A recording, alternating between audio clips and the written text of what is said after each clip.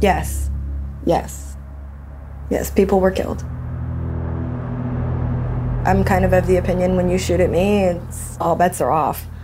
I mean, I don't really care who you are. There's nothing I can do to change it.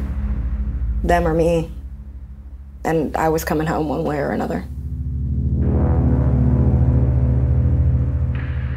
It felt good. As bad as that is, it felt great. Because we had, at that point, almost a person die a week. We weren't killing nothing. They would just hit us and that's it.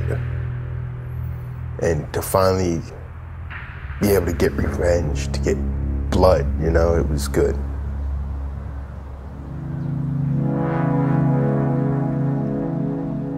I mean, people have gotten killed. You know, there's sniper teams have fallen asleep and they got killed. You know, it was like, I guess like a Superman complex or whatever, but I felt like I was gonna go home. I knew I was gonna go home.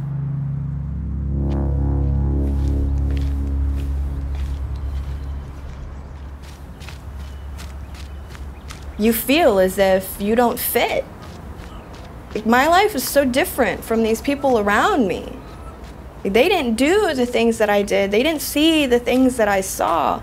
Their view on life is so completely different than mine. It's hard to fit in.